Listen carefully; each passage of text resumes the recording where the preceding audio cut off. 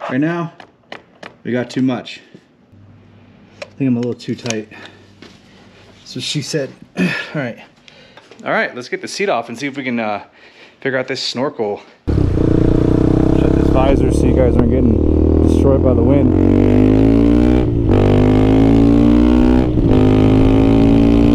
Look at him, he's heading for that small moon. I think I can get him before he gets there. He's almost in range.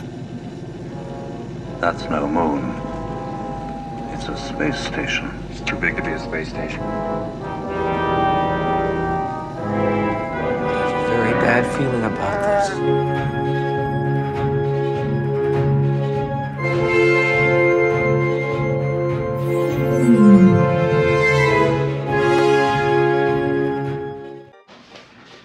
Hey guys, welcome back to the channel.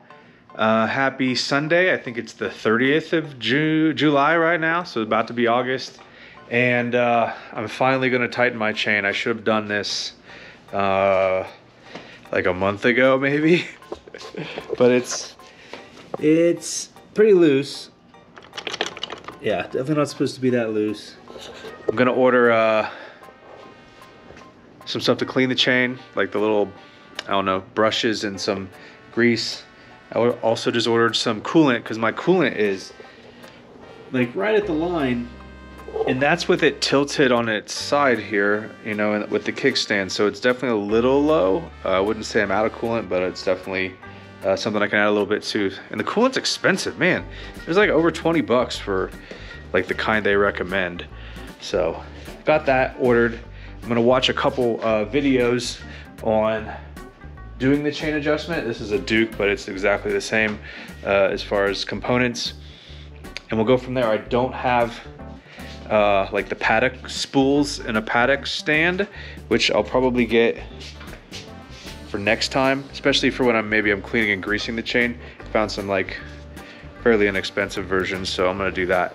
But for now, let's get this taken apart. And wait, never mind, not taken apart, nothing comes apart. Watch this video. I'll link the video that I ended up researching with in the top and in the description, and then we will, from what I understand, just loosen the axle and then adjust it with these little bolts and then tighten it back up. Should be like a 20-minute job, which means it'll take me an hour and a half. So follow along. All right, according to this video by Justin Dow, I said I'll pin it up here in the corner. I need a 22mm breaker bar. I don't have a 22, I couldn't find one, so I have a 7/8, which apparently is the metric to standard calculation. I also need a 17 open box wrench. I couldn't find one of those, so I have a 9/16. I do have a 10, so I have a 10. And a 17 I think I'll need for the other side of the axle. So I'm gonna go ahead and follow his video here and use the breaker bar to remove, or loosen, not remove, loosen this bolt here. It actually fits, so it must be somewhat the right size. So I'm gonna loosen up the axle, adjust with the adjustment screws, tighten it all back up after I measure it, and then we'll be done. All right, so we got our 22mm on this side, aka 9/16. We'll put the 17 on the other side, and we're gonna break it loose. All right, it moved. Let me see how loose we have to get this. All right, so we're just gonna adjust this a few times to get it where it's fairly loose so that it should be easy. Yeah, see, it's moving pretty easy there. So now it's time to get in here and we have to break this nut loose, this retaining nut, and then we start adjusting on this one, I believe. So we'll come back here in a minute and I'll start adjusting each side, hopefully at the same time, and then measure and we'll be done. Tighten it back up. It's supposed to be that easy. We'll see, this could be a multi-part video if I screwed this up. I'm going to loosen this retaining nut, and I'm also gonna make sure that I have additional wrench on the adjustment screw nut, because I don't want it to move yet. I just gotta loosen the top part here to the right.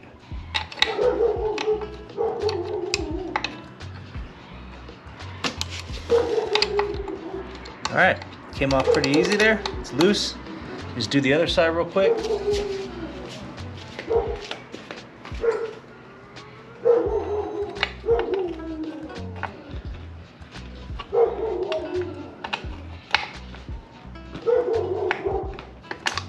This one was a little tougher over here.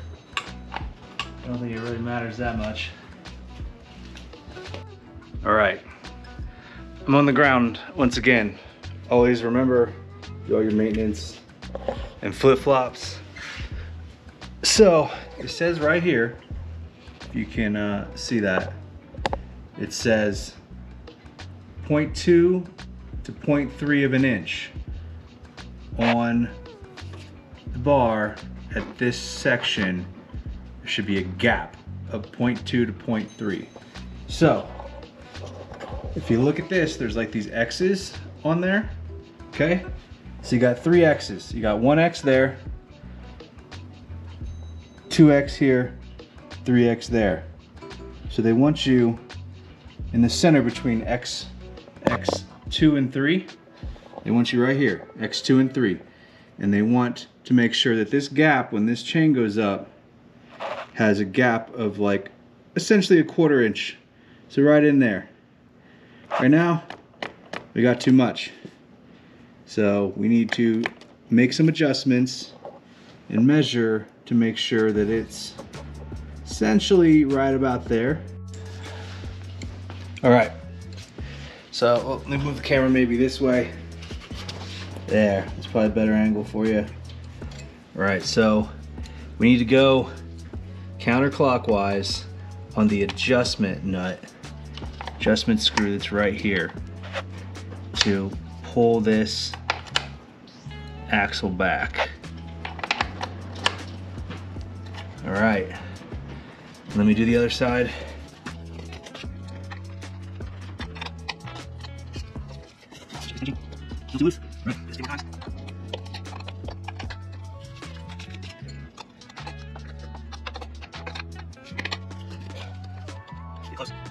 One more.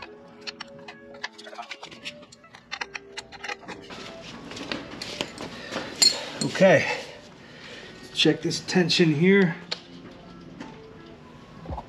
Ooh, might be too tight. So from here, 1/4 inch. Too tight. Let me get a little tape measure. Boy. All right, 91 in the garage today. Another day over 100. I think we're at an entire month or more over 100 degrees. So let's get some measurements here. Okay, 1/4 inch. Ooh. Wonderful high quality measuring tape I have here.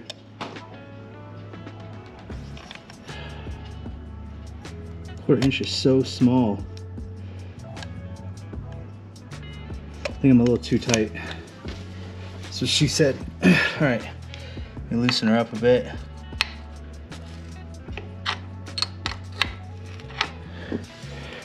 Go.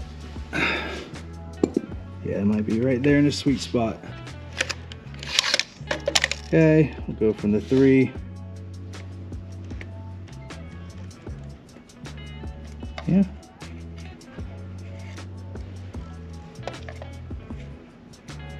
Yeah, that's it right there. So 0.2, 0.3, that's 1/4 inch or slightly over 1/4 inch. So now, according to Justin on his video, once again, this video from this guy Justin Dow, I need to just count the threads on this side count how many I have, make sure I'm even on the other side. Oh, is this grease right here? Nope, whatever, I don't know what that was.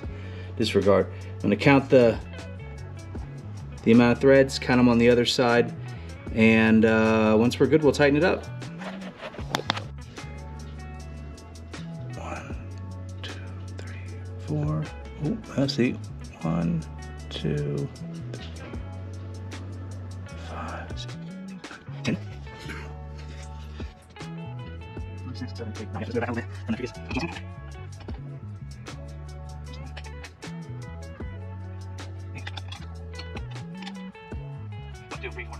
9. Look at 10. 1, 2, 3, 4, 5, 6, 7, 8, 9. So 1, 2, 3, 4, 5, 6, 7, 8, 9. So you get 10. So again. 2, 3, 4, 5, 6. 1, 2, 3, 4, 5. 1, 2, 3, 4, 5, 6, 7, 8, 9. Alright, I think we're pretty even. Now we just gotta hold it in place. And so we'll hold it right there. And we'll tighten up these retaining bolts. We'll go to the other side.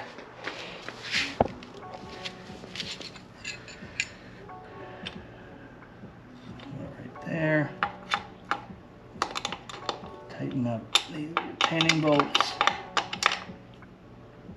All right, I'm pretty sure I have the chain tied where it needs to be. I'm just going to tighten the axle back up. I believe it's like 72 foot-pounds.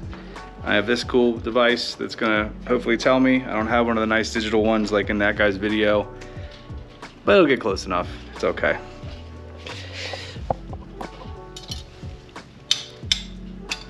All right, that only took maybe a half hour, and that's with stopping and watching this dude's video. So easy procedure.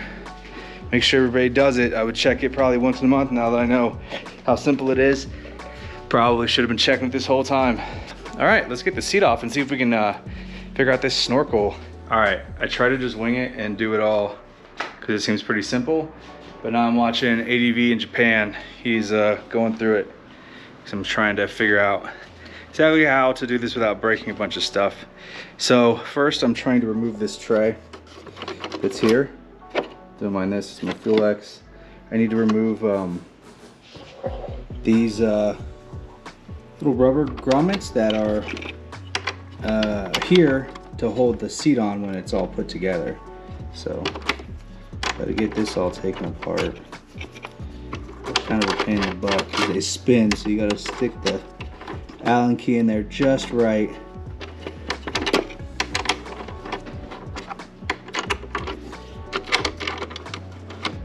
There we go.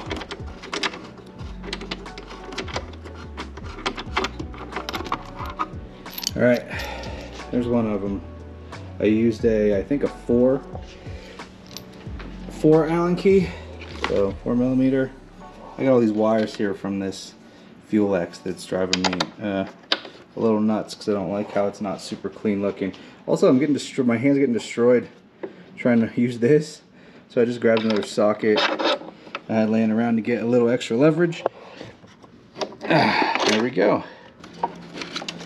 Hey, that's all out of the way. Also took the bar off of here, so I need to get down in here to the air box.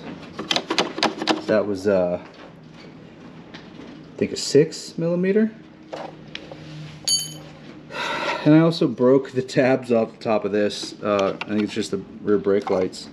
Trying to get all this apart. There we go. On this side, okay. All right, now this is out of there. Look how much space you got now. None of this does anything. It's all just here. All these things are where they're supposed to be. All right, we got another bolt here, it looks like. And that might be the last one until we pop these little tabs. I don't know, I'm gonna watch some more of this video. See if anything crazy comes up, but that should be about it. I don't think this is a fuse, the thing that I broke. I think this is where maybe the KTM technicians plug into it. to do services potentially. I don't know. Vision test. I don't know, whatever. So I'm probably just gonna tape that shut since I broke the tab that retains it. All right, I took a bolt out right in here. Just started to come up, and then literally it's like, it pops right out. There we go. Sorry, I'm not like the best at making this video look clear. All right, there it is. I make a decision to see if I need a pre-filter or if it'll be fine the way it is, because there's no filter in there. That's just a hole all the way through, so. Yep. That should be about it for now. Let me take this top of the airbox off just to check it out. I should probably check my filter anyway.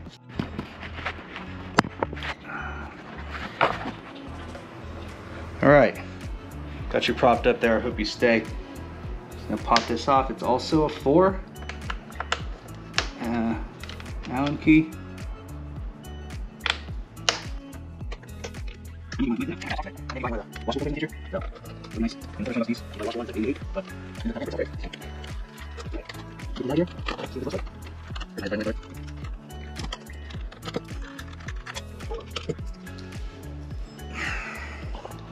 All right, there's the filter. So there's the inlet to the engine. Okay, see it down in there? Yeah, okay, there you see it. There's the high-speed cheap filter.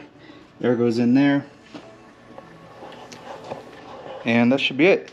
So I'm gonna watch a few more videos, decide if I'm gonna put a cover on that or not. I think I'll be okay, honestly. I mean, I doubt. I do see that like there's a gap in here, so I guess rain could come up here and get in there, like through the side here. I don't really see that happening though, the way the seat sits on here so tight. I don't think I need to do that. But we'll put this back together, throw on some pants, throw on some shoes, my helmet. I tend to like to ride in long sleeves and a jacket if I can, but I'm just gonna take it for a test drive and see, make sure the chain's good. That's the big thing. And we'll go from there. All right, I'm gonna reassemble it all. And I think I'm done. Okay, I've decided I'm not gonna do any kind of pre-filter. I watched a couple other videos. All this is gonna be pretty much contained under the seat, and then it has to go up through the filter into the engine, so I don't see where I'm gonna get a ton of moisture or anything, dirt getting in there. So let's fire it up real quick and see if there's any difference in the sound of the inlet. Also, it could make my bike run more lean, but with the Fuel X, that should automatically adjust on the fly. We'll see how it goes. And also, you might not be able to hear anything just because this exhaust is so ridiculously loud.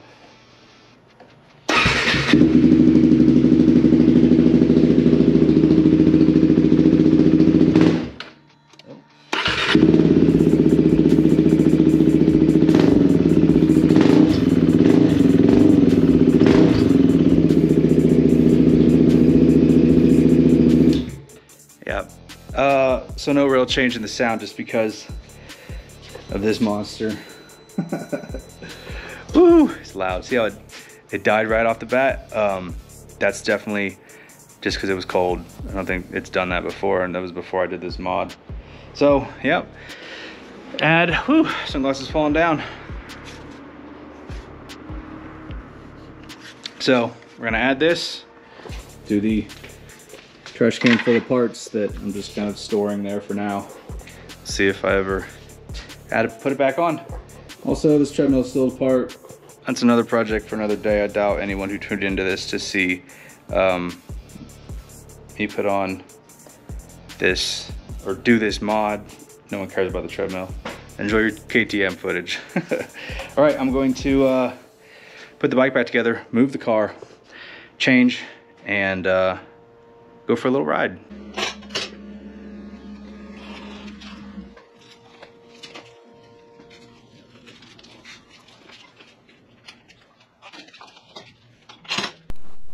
All right, let's get this helmet chin strap done. Let's get on the bike. Like I said, I normally wear long sleeves at least, usually a jacket, or if I'm going to work I got my work stuff on. But this is more of a test to see if the chain is good. The exhaust thing, the intake or whatever, I'm not too worried about that one.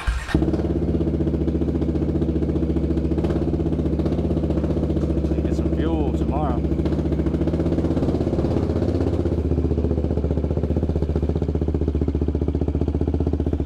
Alright, shut this garage. I brought my phone, just put it in here because if something is wrong and I need to check it out and need a ride home, if something like breaks, then we'll see from there if Jamie had to pick me up, but got that just in case.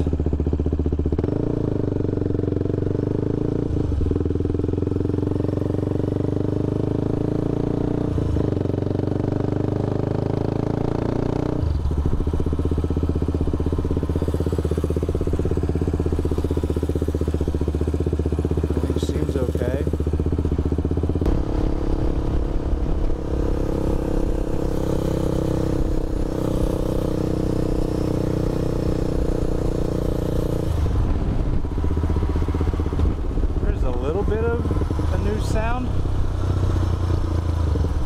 but it seems to be more engine related than chain spinning.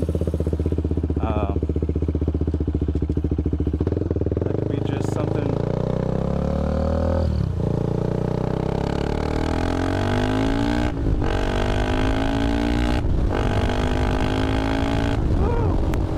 Alright, yeah, I am getting a little more of a grunt from the airbox. I can hear it a little bit.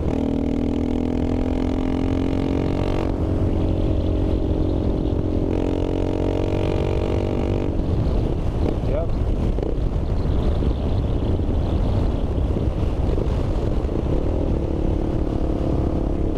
Alright,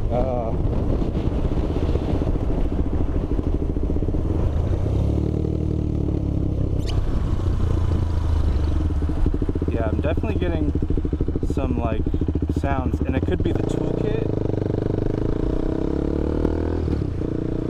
Shut this visor so you guys aren't getting destroyed by the wind.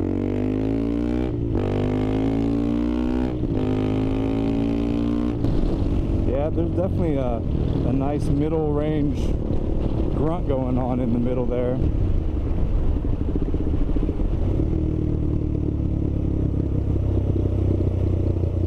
Alright, mechanically it seems to be working fine. There's some noise in there. It's definitely vibration.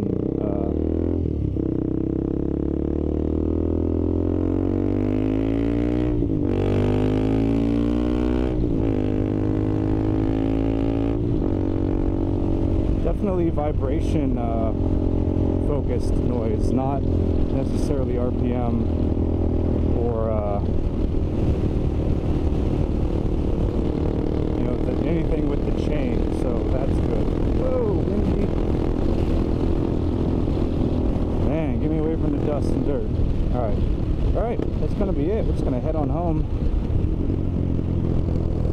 Building a new police station there. Hopefully it's done in the next year or so. It'd be nice. Not that we have a crime problem down here, but just to have it done.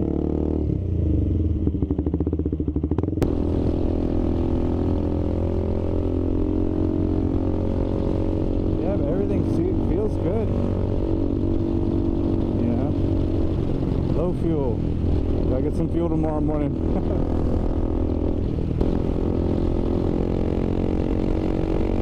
Yeah, definitely hear it. With the RPM change. So, into the garage, take the cover off. I'll tighten some things down. I'll let you know what it was, if I diagnose what it was. But really, I was making sure that the bike ran okay, that nothing seemed super misaligned.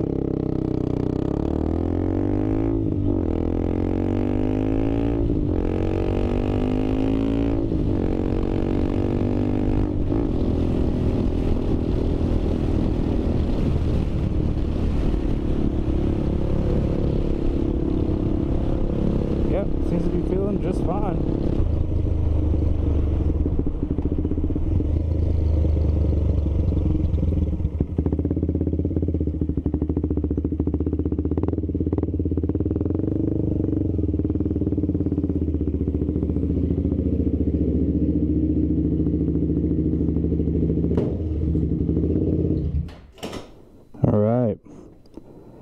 Well, that's today's video, guys.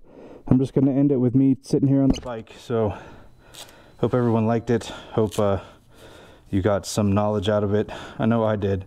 And just remember, I have no mechanical skills. I'm just doing what sounds like fun. So, you guys have a great day, and I'll see you in the next video. Bye. Alright guys, mic is still on the helmet, so I'm just kind of holding it, but I think it is the toolkit right here. Can you hear that? So I'm going to pull it out for work tomorrow, and I'll ride to work without it, and then we'll see if that makes a difference with that weird metallic rattling noise. So that's the end. Hope you guys liked it. Please give it a thumbs up, share, subscribe, and I'll talk to you next time. Bye. Show me life, show me love, make a change, time is up. We can wait for better days, but the days won't come. Show me life, show me love, show me life. Show me love, make a change, time is up.